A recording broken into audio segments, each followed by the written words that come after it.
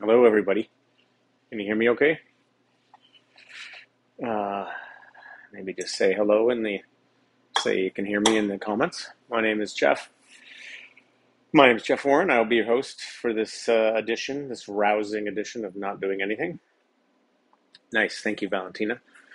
I'm coming to you live from a cafe around the corner from my house that my friend Julie owns. She lets me do these on Sunday night now, so I don't have to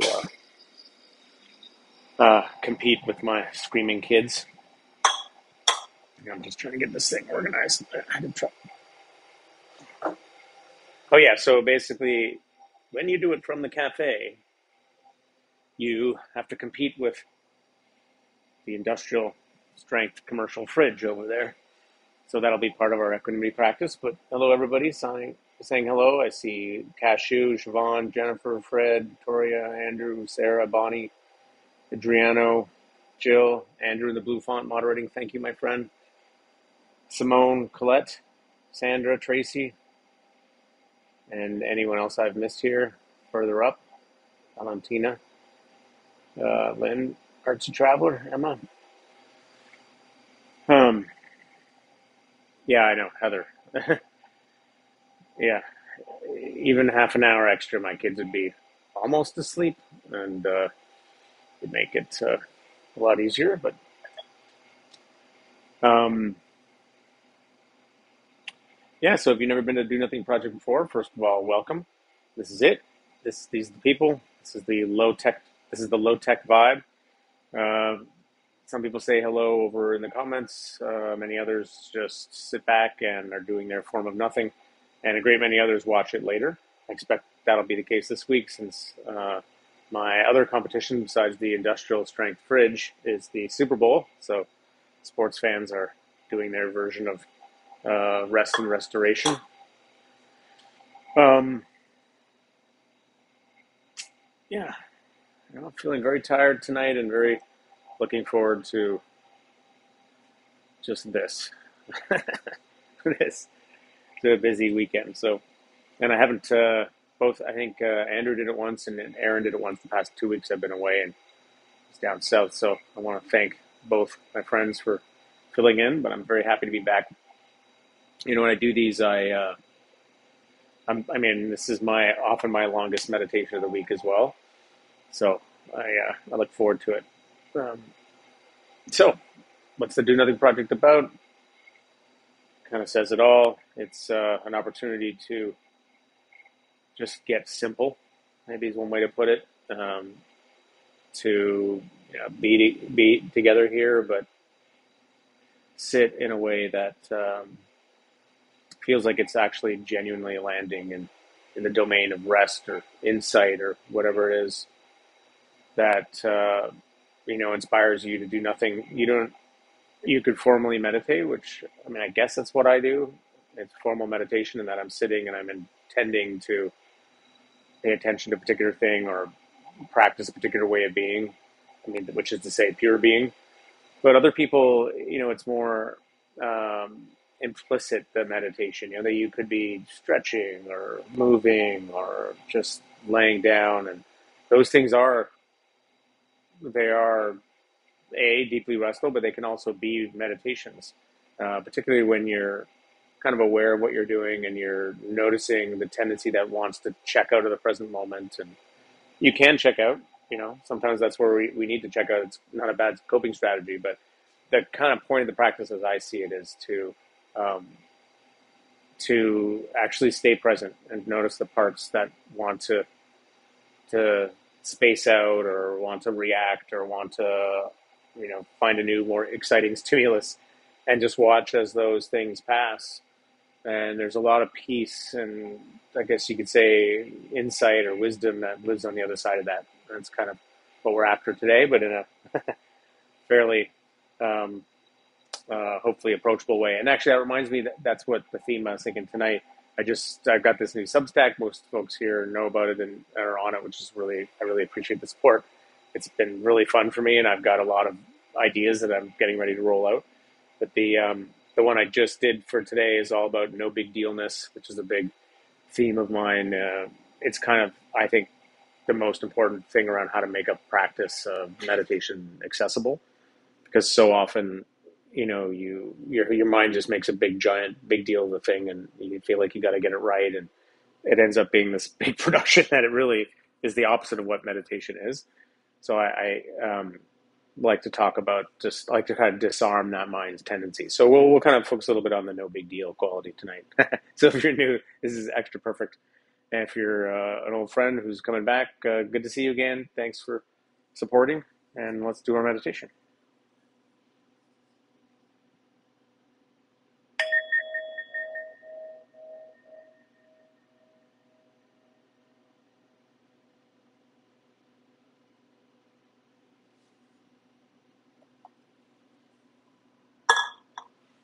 Okay, so it's 8:07 right now, so we'll finish at 8:32. This is Eastern Standard Time.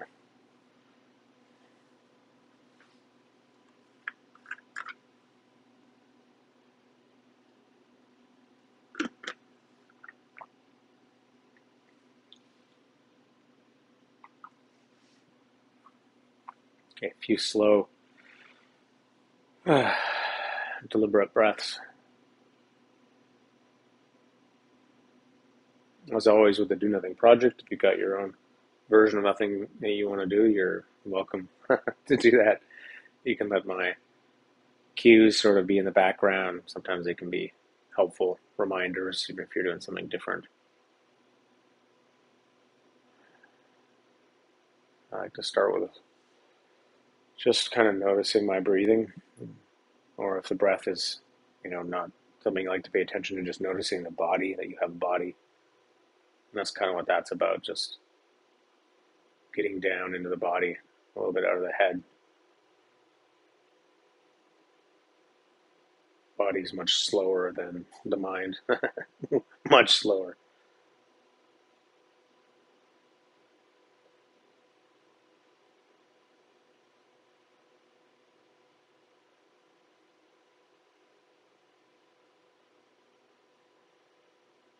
And let's make sure we're bringing an attitude of no big dealness to this.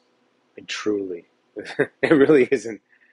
We're just sitting and existing. It's not a doing. It's not a thing that's happening that's takes any effort or requires some special mindset other than just to be open and easygoing to what's happening.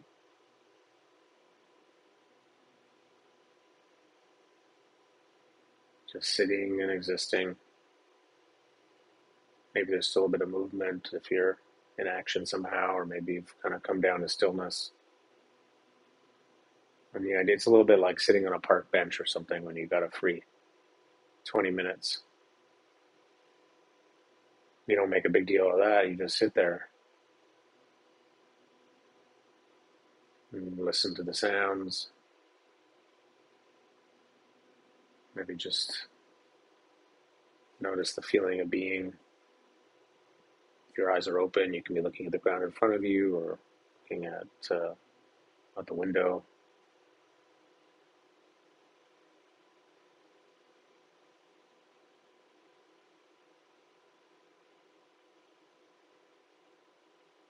The equanimity is just about not needing things to be perfect, not pushing and pulling on things.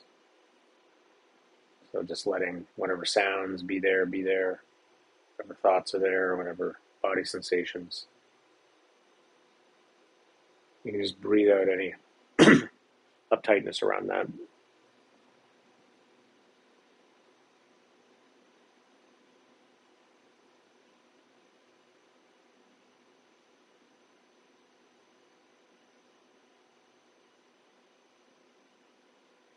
And truly, you could just sit and be, just do absolutely nothing.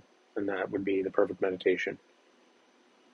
Sometimes it helps to deliberately focus on something simple, the first half of the meditation or the whole thing.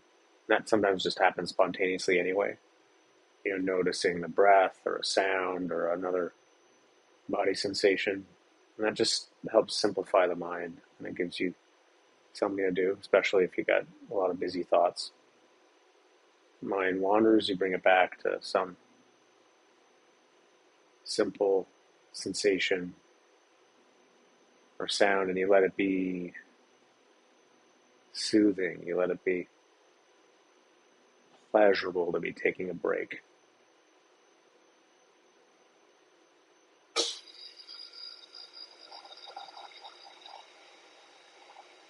But if you don't like a narrow focus like that, you can have your focus wide too, just noticing, for example, the sound that just popped in the fridge. Anyway, I'll leave you there. I'll be back in a little bit. Equanimity practice with the sound of the fridge.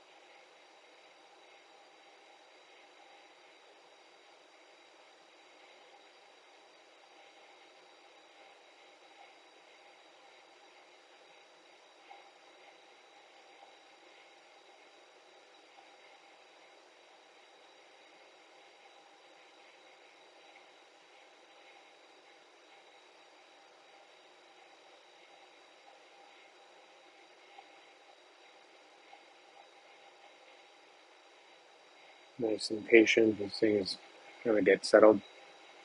Often you notice the mind is still galloping forward, drifts off, or tries to do this or tries to do that, all the things it's trying to do. Oh, yeah, okay. I'm just going to sit here. The mind, hey, what's up? Come on, come with me, come with me. I'm just gonna sit here. You do your thing. Love you. You're good. You can do it.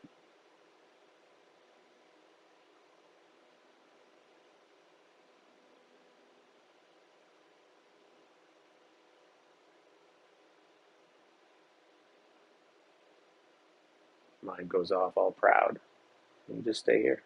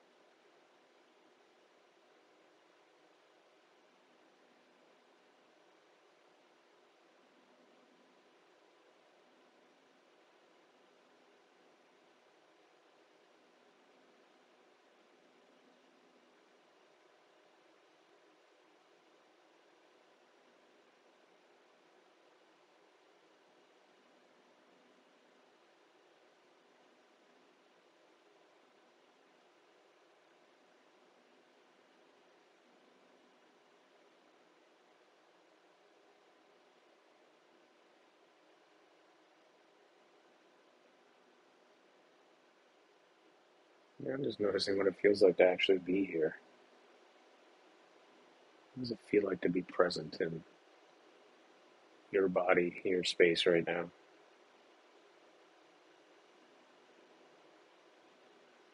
Not a big deal.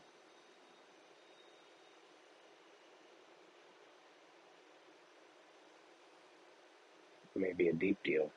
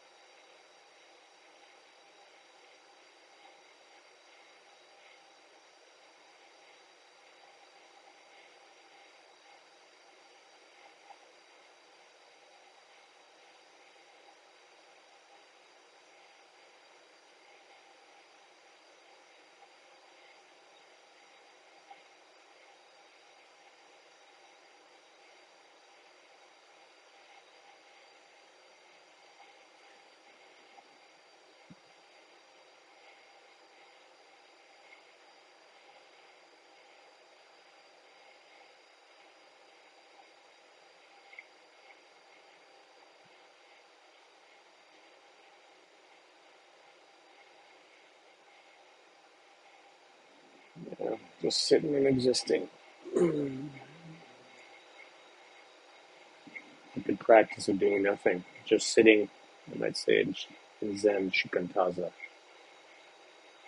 There's an intention to be present, to be relatively still, although there can still be supple movement. There can be movement of the breath, body moving a bit, or maybe you're stretching or doing something more active. But it's to stay right here.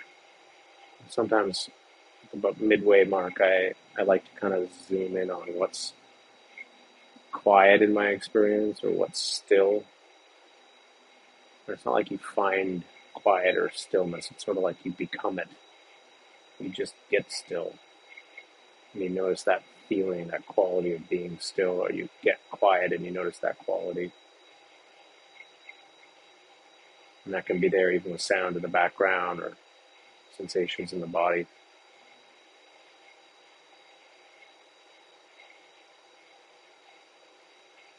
How delicate can you make your attention? Can you kind of just very delicately notice something soothing or quiet in your experience?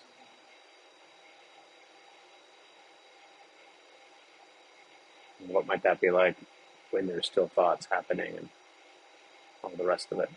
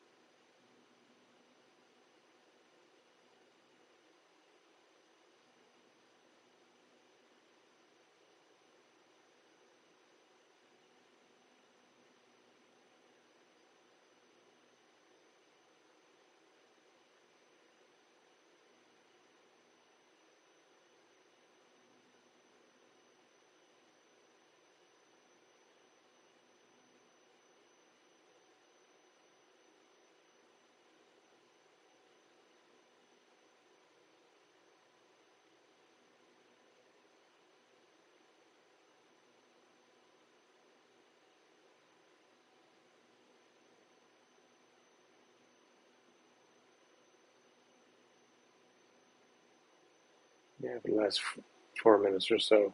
Nice to finish sometimes with a some kind of, you know, passion, gratitude, loving kindness type practice. And I thought for this one, we kind of ease into it really slowly. So you just stay with whatever you're already doing. And every once in a while, just kind of whisper, "Thank you," and you don't even need to know exactly what it is you're thanking. Just you say it really quietly, "Thank you," and you just let it kind of go out there, and maybe it lands on something, or maybe something comes to mind. But just keep at your pace, occasionally repeating it, and just see what happens. But, you know, right now, maybe every 30 seconds, or so you're going to marinate in the quiet after.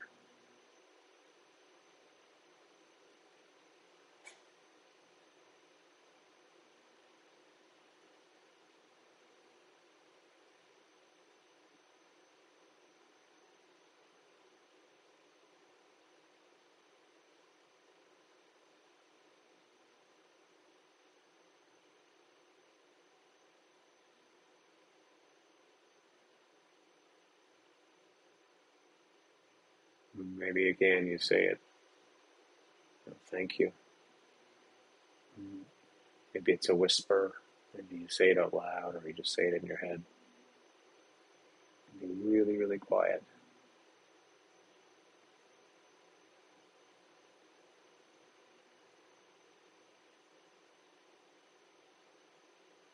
It's kind of interesting, not even knowing necessarily what you're thinking.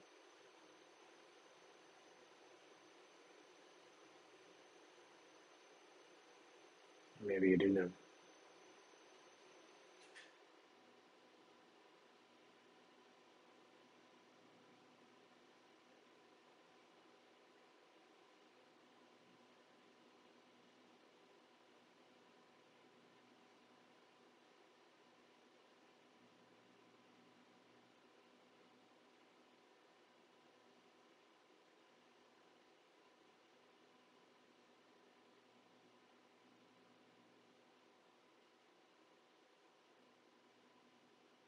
Maybe you say it again. "Thank you." And the quiet afterwards is kind of respectful, or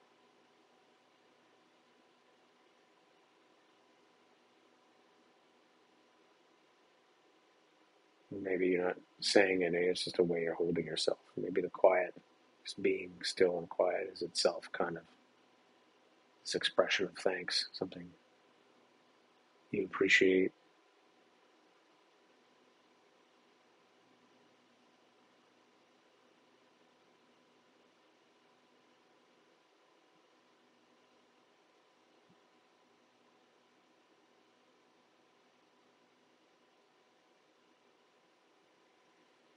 As you breathing in support. As you breathe out, it's like you're breathing out your thanks, breathing out your care.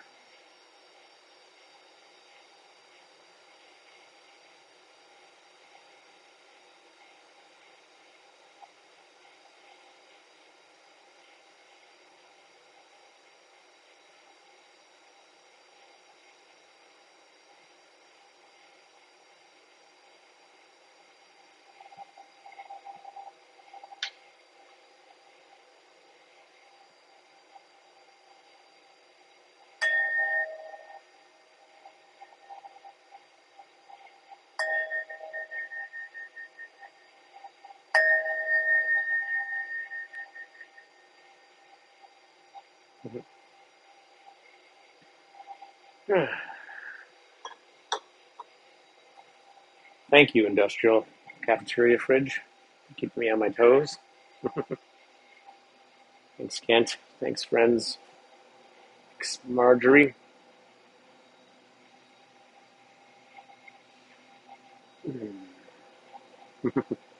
Another rousing addition. It's kind of nice just sitting in this empty cafeteria. It's like peaceful. What's the other? Simone, Sheila. Ali, Alex, Jill, Sarah, Colette, Santana, good to see you. Artsy Traveler, Jennifer, Stephen, Susan, Mark. Welcome, everybody. Adriano, Al. Sorry if I'm missing a few. Ruth. Thank you, Ruth, for thanking the industrial fridge. Oh, mahalo, Angela.